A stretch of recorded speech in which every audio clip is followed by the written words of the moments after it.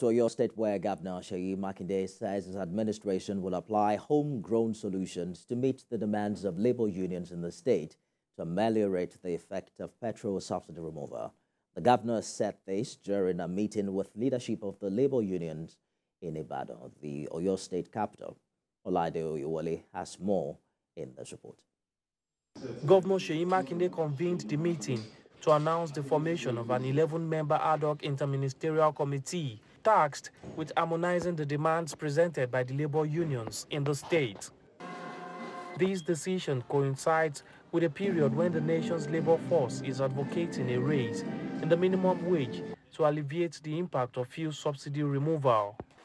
The committee's objective is to formulate strategies and assess the labor union's requests to alleviate the ongoing hardship encountered by their members as a result of the fuel subsidy removal. So on that note, I will pronounce the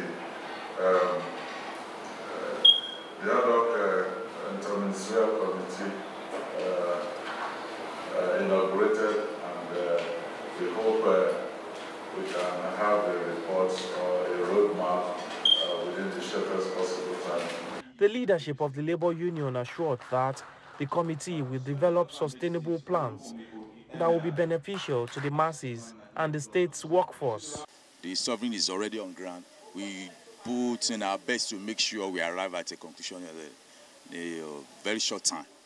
And we make sure we have to consider the neighboring states so that we won't have ourselves shot at our feet. So we may have to endure some patience.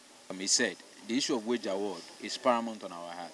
There are various other issues, but we believe that that is the one on the front burner. And we will, just like he said, we want to give it the priority and the urgency that it needs. So that is going to be the most important thing on and we want to complete it as early as possible so that our people too will start enjoying what others are enjoying.